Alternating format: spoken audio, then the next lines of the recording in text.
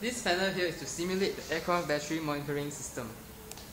The red button on the top left is the start button to begin the charging process of the dry cell. During charging, the LED for charging lights up and the LCD display shows remaining time of the charging process. For simulation purpose, the time has been fast forward. At the bottom line of the LCD display, the battery voltage will be shown, and using the battery voltage knob, you can vary the voltage. During discharge, if the battery voltage falls below 6.1 volt, the indicators will light up. The buzzer will sound and alert the personnel that the battery has passed or failed the capacity test. In this case, the dry cell battery has passed the capacity test.